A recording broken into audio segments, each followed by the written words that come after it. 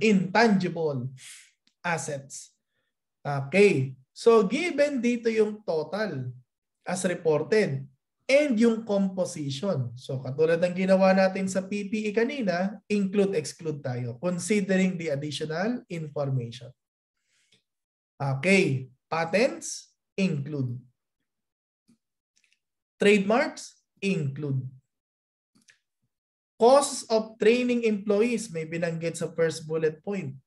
The costs of training employees resulted in a team of skilled staff.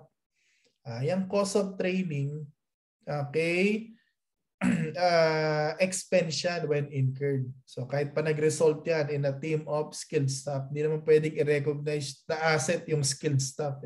Kasi generally walang control dyan ang entity. So cost of training, expense. Exclude yan, expense yan. Research and development cost, meron binanggit. The entity cannot distinguish the research phase from the development phase of its project to create an intangible asset. Pag hindi ma-identify kung ARBA or D, ano ang assumption? Research. Therefore, expense yan. Exclude. Organization cost, expense din yan when incurred. Hindi na pwedeng i-defer yan.